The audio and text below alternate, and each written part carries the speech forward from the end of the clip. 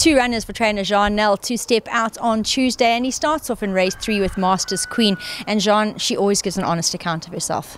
Yeah, Nadine, she's holding form quite well. We're quite pleased with her at home. She's put up some nice work, and we're expecting a similar effort from her. And then in race 6, we will see Soweto Rose, and he's back on his beloved Polly. Yes, he is.